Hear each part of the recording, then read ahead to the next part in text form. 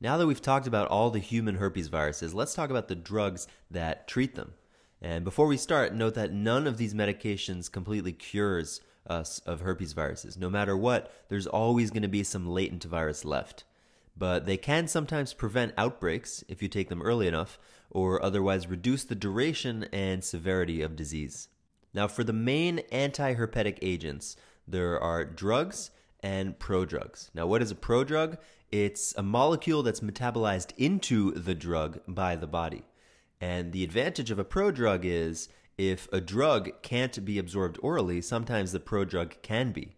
So it's a way to give something orally that would otherwise require IV.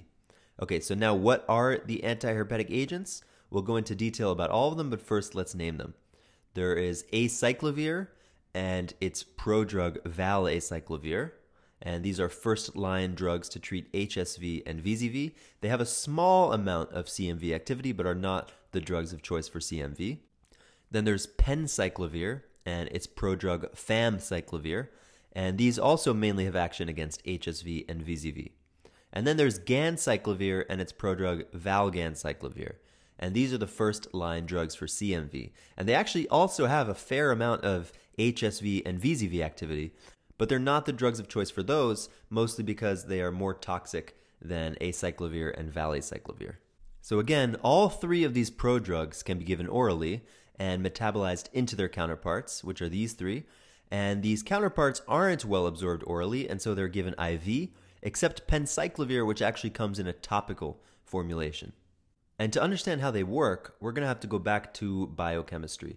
So when you're synthesizing a strand of DNA, in order to add nucleotides to DNA, the nucleotides first need to be phosphorylated. So for thymidine, for example, first it needs to be made into thymidine monophosphate, then thymidine diphosphate, and then thymidine triphosphate. And once you have those three phosphate groups on it, then the energy in those phosphates can be used by DNA polymerase to bind the thymidine to the DNA strand.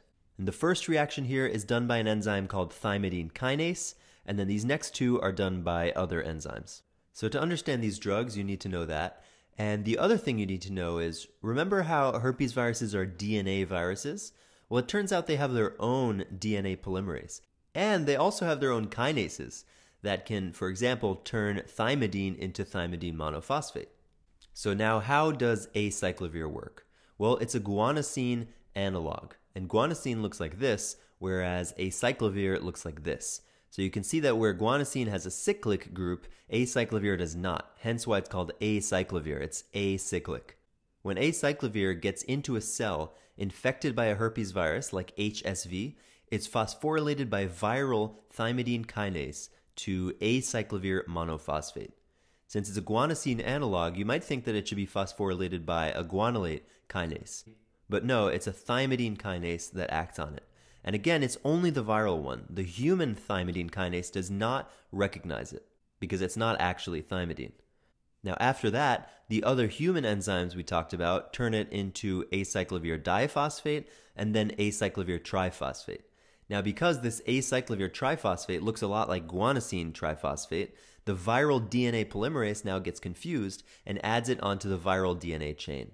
But that causes chain termination because normally the next nucleotide would be attached to this OH group here, which is absent from the acyclovir molecule.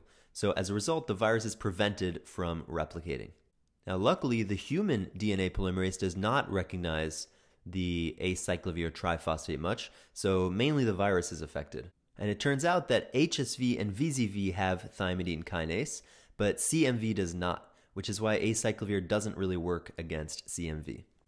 So that's acyclovir. Now what about Ganciclovir? Well, Ganciclovir almost works exactly the same way. It looks very similar, and it's also a guanosine analog. So why does it work on CMV when acyclovir doesn't?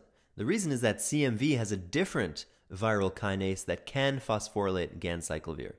And after it does that, just the same as with acyclovir, host enzymes make it into Ganciclovir triphosphate, which inhibits the viral DNA polymerase and also causes chain termination like acyclovir.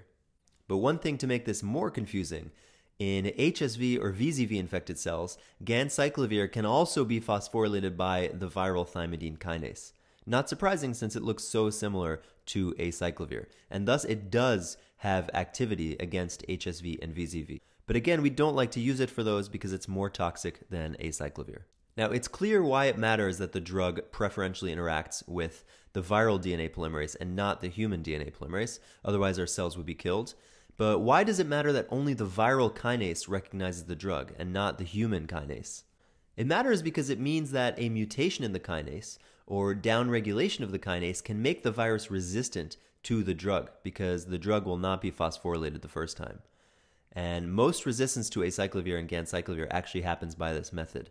And otherwise, resistance can also occur by mutating the viral DNA polymerase so that it no longer recognizes the phosphorylated drug.